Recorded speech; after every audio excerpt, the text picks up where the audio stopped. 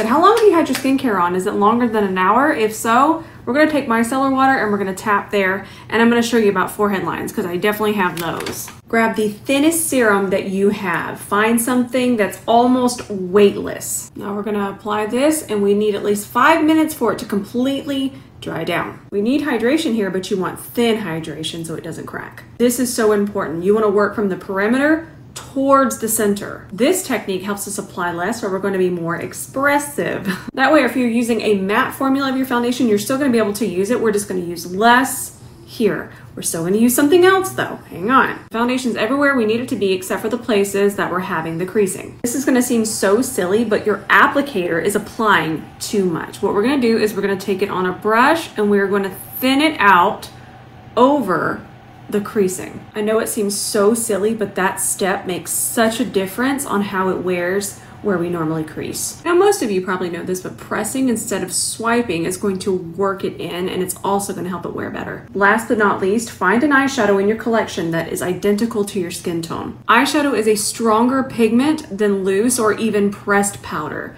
This is a game changer. Set everywhere like this that you normally have creasing. Now you can do your brightening powder set the way you normally do. Here we are with back camera, nice and smooth. This is a technique I've done for years. It's long lasting and it's tried and true. Preset with eyeshadow, that's the